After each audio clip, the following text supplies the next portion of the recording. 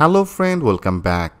In our previous video, I have already discussed about that things with you, how can edit your specific one of the page. So if you now click on here, say specific, this product is now visible, right? So now I want to update that part. Like if you want to update that name, product code, the details, also the images, how can do these things in this video. I will show you that things with the live example.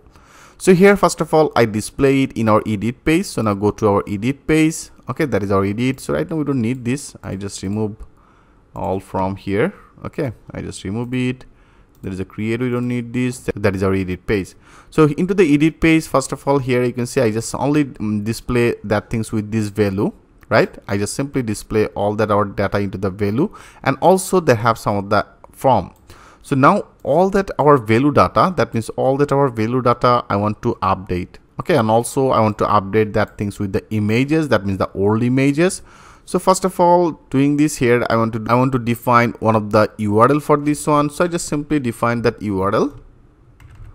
Okay, so here I just simply define that URL. I just define that URL, and into this position I define one of the URL as a whatever you want. I just define as an update product. Okay, I just simply define as an update product, and also we have to update it by a specific one of the ID. Like you can see, they have also one of the IDs. So we have to update a specific this ID data. So here I have to define that thing. So I have already get our specific first data with this product, right? If you go to our edit, here I get our data and take the things with this variable, and I also pass that data in our edit page, right? So now with this product, I have to define that our ID, that means our product table ID. So I just simply define with this product our ID. That means in our products table they have also one of the field. You can see in our products table they have one of the field as an ID. So I just simply define that ID, and our rest of will be same. Like there will be as a post method, there is a NC type will be as a multi-part, and the form data, right? So now we have to create this URL. So now go to our web browser area, and now I want to better copy it, and here I just simply paste it. So as you see here, I define as a post method, that means it should be as a post method, and also there is our URL. So I just copy that update product, go to our web browser. Here I define as an update product, and also I want to update it with a specific ID. So here I just simply define that ID, because in particular that position I want to update it with a specific ID, right? And also that is our post method. So I just simply define as a post, because here I want to update it, that means I want to insert it again in our product controller. I want to create one of the method as an update. So I just simply name it as an update. So now we have to update it. So now go to our product controller, we have to create this method as an update.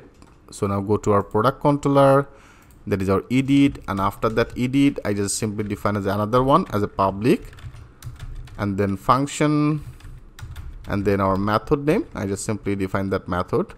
Okay, so as I told you before, when you insert it, when you update it, then first of all you have to define that things with the request. Okay, so here I just simply define that request, and also the $request. Okay, I just simply define that request and the $request. So we did the same things in our store method. You can see into the store method I just define as a request and the $request. So now I want to update it, I just define that part. And here in our update method I have also defined one of the ID, right? So we have to take this ID, so we have to take it. So after the request, so here I just simply define our ID, because we have to update it with a specific ID. So I just simply define that ID.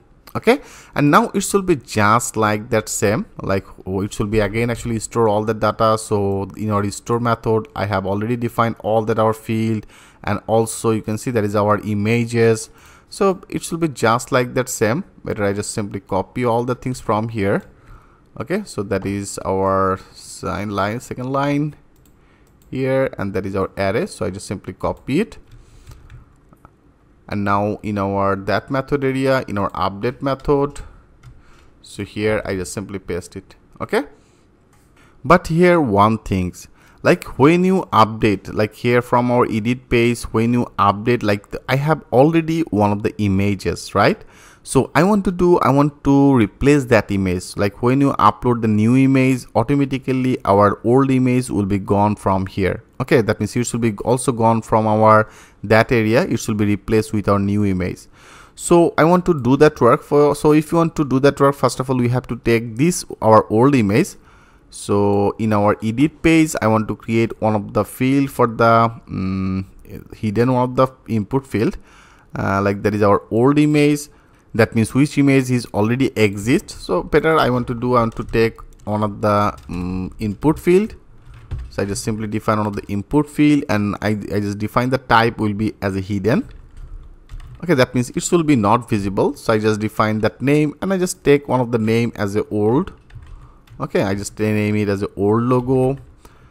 And then I also want to define that our old logo value. So it should be our old logo. I just simply define that part with this our product, right? With this product, I just define that our logo. So here I have to define that. So I just simply define our old logo in particular that area. Which images is already in our database field. So here I just take one of the hidden field. So this hidden field will be not visible, and I just name it as a old image. Okay, so what exactly the things I want to do when I upload new image, this old image with this name, I want to remove it. Okay, so for the reasons here I take one of the input field, that means hidden input field. So now go to our controller. Into the controller, that is our update method, and here I take one of the variable. I take one of the variable for the as a whatever you want. I like name it as a old image or old logo. Okay, I name it as a old logo, and now with this request we have to pass it. So I just simply pass that request, and for this one I take one of the field name. So I just name it as a old logo, right? So I just simply copy it, and now here I just simply pass that things with this request. So now our array will be the same, our product name will be updated, that product code will be updated, the date, that means the details will be updated, and the images, and that is our field name, will be as a logo, right? So now only when they have any new image I want to unlink our old image. Okay, that means when you upload any new image, this old image will be deleted. That means if you want to delete it, then you have to define as a Laravel one of the function as unlink.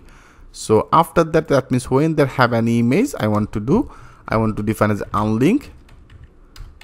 Okay, there is an unlink function. Into the unlink function, I want to unlink which image? I want to unlink our old image, right? So for that reasons here, I take one of the field, I just name it as an old image, and I just take that our requested old image, take the things with this variable. So now I just unlink this old image. Perfect. I think it should be very much clear to you. And after that, it should be just like that same. It should be created another new name for our new images. That is our get original extension. It should be uploaded that path area, and then I just define that move in particular that area. Okay, and that is our logo will be the same, and here there is a database db our products in our products table. I want to update it.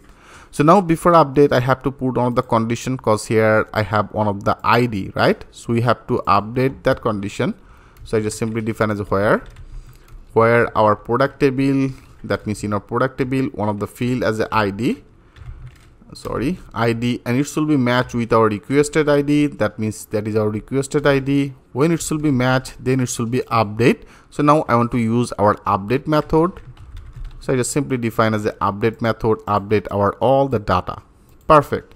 And after that update, it should be redirected to our route. It should be redirected to our product index page. That means in our product list page, it should be, it's okay with me, and with some of the success message. So now here when it should be update, I want to display some of the message as a product updated successful. So I just simply define as update. Okay, updated successfully with this message. Perfect, right?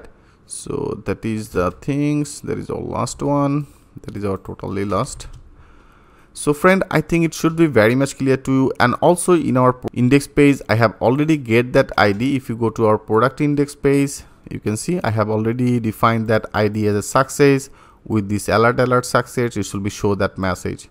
Okay, so here we don't need to do anything.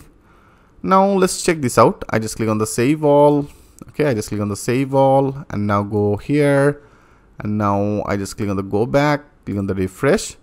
Like here I want to replace this one, that means that is our this one in our media that have also that image will be replaced. Like I just click on the edit, and now here I define as a product new 1111. I just simply define as a 11. Okay, like better here I define as a 11, and that is our old image, and now I want to use our new image like this one. I just click on the open, click on the submit. Yes, you can see now it's showing that message as a product updated successful. So our product name is updated, product code is updated, details is updated, and also you can see our new image is now visible.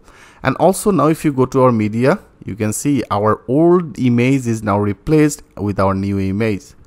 So friend, I think it's very much clear to you how we did that work. So each and every line should be very much clear to you how we can make the things update. Okay, so also we updated with a specific one of the ID, so now it's perfectly updated. So in our next video, I want to do, if you want to delete that post, that means the product from your product list page, then how can do that work in our next video. I will show you that things with a live example. So thanks for watching, and I will see you in the next video.